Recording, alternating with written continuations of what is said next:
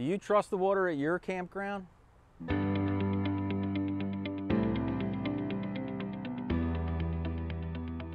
Hi everybody, Mike from RVBlogger here in front of the camera, and Susan's behind the camera, and today we're going to take a look at our new two-stage water filter system from Beech Lane. We've done quite a bit of research about water filters, and we've discovered quite a bit about these blue water filters that you see everybody using on their campers all around the country. Hey, if this is your first time seeing us on YouTube, welcome to our channel. Thanks for being here. And if you've seen us before, hey, welcome back. We're sure glad you came back to see us again. As you know, we make tons of videos all about RVing, and we also have our website, RVBlogger.com, where we literally have hundreds and hundreds and hundreds of articles that we've written all about RVing. And if that's not enough, we also have our Facebook group called RV Camping for Newbies, where you can join, be a part of the community, ask questions, learn from other RVers, and just have a great time sharing your experience. And we've discovered quite a bit about these blue water filters that you see everybody using on their campers all around the country. And when we learned what we learned about these babies, we switched over to the two-stage filter right away. And here's why. When you walk around the campground and you ask people, hey, do you drink the water at the campground? Most of the time people say no, they don't. They just don't trust the water at the campground, and for good reason. A lot of times the water at a campground doesn't taste very good, doesn't smell very good, and it might even be a little discolored. So what do people do? Well, most folks actually pack water before they go on their camping trip. So they'll go out and buy big jugs of water, put them on board. The problem with all that is water is heavy, so it adds a lot of weight to your RV, and it's also, you know, expensive. And it also comes in plastic containers that we all end up throwing away, which is no good for the world. So wouldn't it be great if there was a way to get fresh, clean drinking water right at your campsite, right in your RV? Well, there is, and it is through a two-stage water filter system. So, in order to help explain how a two-stage water system works, I'm going to start out with a real simple analogy. So to explain a water filter system more easily, I'm just going to use the screen door on the RV to sort of get the idea across. A screen door on an RV is like a filter, and what it does is it allows fresh air to flow into your RV, but it filters out larger objects like flies and mosquitoes. But what it doesn't do is keep out the dust and pollen that are in the air, because the screen mesh is too wide, so the dust and pollen can flow right through. So in order to keep that from getting into your RV, you might actually need a second screen door that has a much smaller mesh to it, so it can stop dust and pollen from coming into your RV, and that would give you very clean, fresh air to breathe inside your RV. A water system works in exactly the same way. And a two-stage water system just means you have one filter that blocks all the big stuff, a second filter that blocks all the little stuff, and you're left with good, clean drinking water once the water gets through the filters. Now, if you're like me, you're probably wondering, well, why wouldn't I just use the one screen door with the smaller mesh and just block everything, all the big stuff and all the little stuff? Well, that is a great question, and I'll answer that question just a little later on in this video. So in our screen door analogy, you can see that the first screen in the screen door acts as the first filter in our two-stage filter. It gets out all the big stuff in the water, like sediment, which would be like rust, dirt, sand, you know, heavier things, bigger particles that are in the water. And then the second screen door in our example would be the second filter in our two-stage filter system, and that gets out all the really small stuff that you can't see, the bacteria, the chemicals in the water, the parasitic cysts that are in the water, things like that that you definitely do not want to drink in your drinking water. So that's how the two-stage system works. Now, the quality of these filters is what makes it so much different from our blue friends that you see everywhere in campgrounds all across the country. This particular filter filters anywhere from 100 down to maybe 20 microns in size. So the particles that get through here that are, you know, they'll get through if they're smaller than 20 microns. Our two-stage filter works a little differently.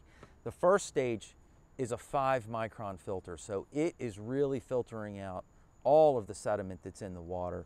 And then the second filter goes all the way down to 1/2 a micron.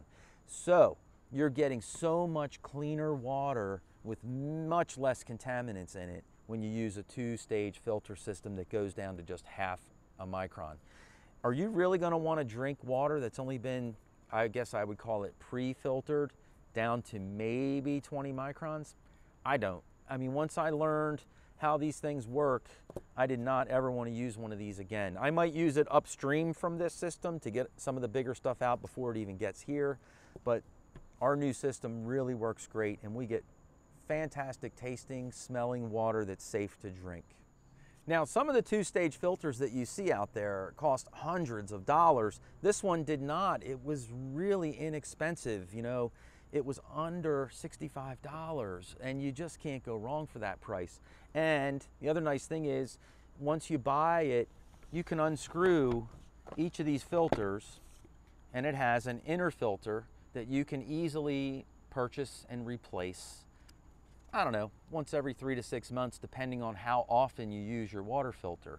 These things are rated to last, I think, about 1,000 hours, and so you'll get a good amount of use out of them. So why don't we walk around the other side of the RV, and I'll show you how we have this all hooked up on our RV and the whole system for how it works. So here's how we have our water system hooked up. First thing we start out with is a splitter. 1/2 of the split goes to the RV, and the other half we would just use for a garden hose to rinse things off, you know, sand, dirt, whatever. So anyway, the very first thing we put on our system is a water pressure regulator. The reason for that is because the hose itself that goes to your RV is one of the weak points in your RV's plumbing system. If you have a super high pressure of water coming out of here, one of the first things that could blow out would be your water hose.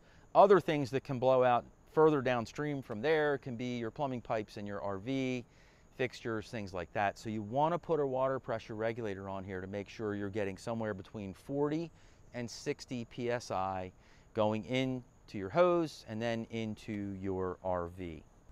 All right, the next thing you need to figure out is where you're going to install your two-stage water filter on your RV. These are made to install right on the side of your RV.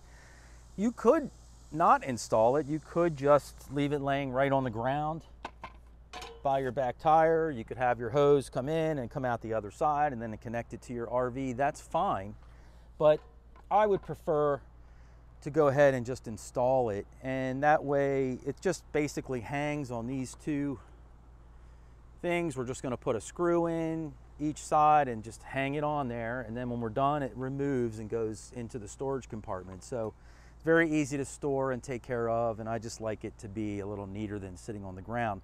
Now, where do you install it is a big important consideration. The main thing you want to do is look out for where your black tank is and your gray tank, and also your fresh water tank. You don't want to make a mistake and drive a screw through the side of your RV into one of those tanks. You also need to look out for any electric lines or plumbing pipes that might be running behind the walls as well. So in our RV, every RV is different, so you'll have to look around your own for the best spot to install it. On our RV, our tanks are all back here at the back of the RV, so I don't want to be anywhere near this stuff. My freshwater tank actually sits above this line, so I'm safe if I go below this line. And actually in our RV, there's nothing behind this area. So this would be a perfect spot for us to install our two-stage water filter.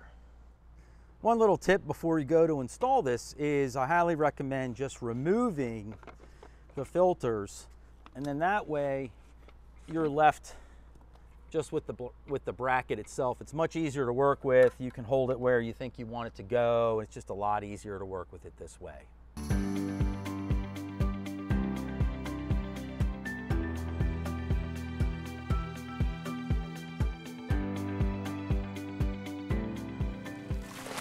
Now we have our two-stage water filter mounted right on the side of the RV.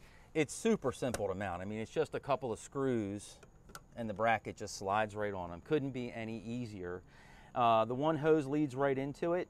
It goes through the first filter, which filters down to 5 microns. Then it goes through the second filter, which filters down to just half a micron.